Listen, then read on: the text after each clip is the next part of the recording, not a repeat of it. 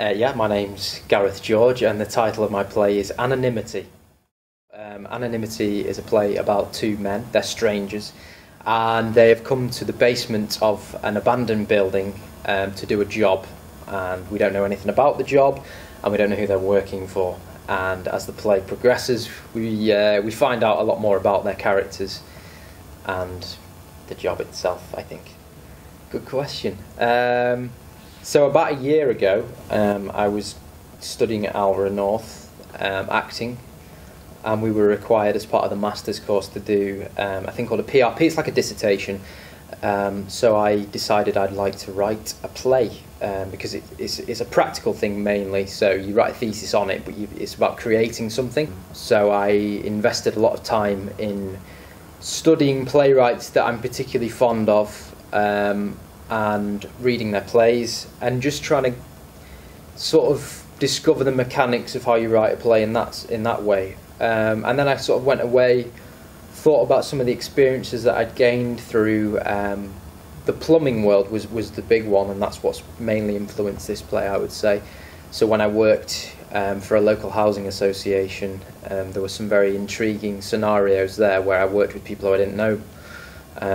And I just found that the sort of the dynamics of the room that I was in threw up sort of a lot of dramatic possibilities, I think, and I just began to write little bits of dialogue, and it just sort of grew from there, really.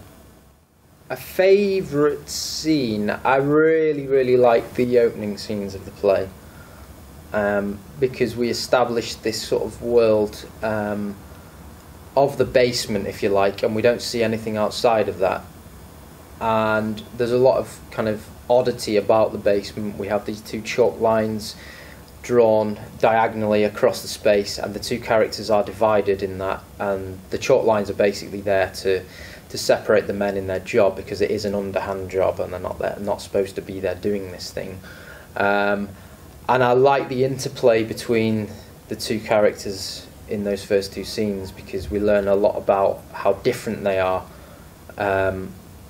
And also the sort of the absurdity around what they talk about, but the fact that they're in this situation that's a lot more serious than the things that they're placing emphasis on, if you like. I tell you what, it's taught me a lot. I think I've probably learnt more about myself, about my sort of capabilities as a writer, everything. I've learnt more, I think, in the last 6 months than I've ever learnt in my life, I think.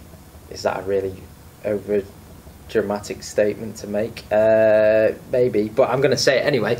Yeah, I feel like in the last 6 months since starting writing this play, that I've learnt more than I've ever learnt about myself. But I think what it's done mainly for me is it's shown that I can write a play, and that it's given me the enthusiasm and the motivation to want to write more. So it's opened up a new side to me, definitely. And I think it's helped me as an actor as well, because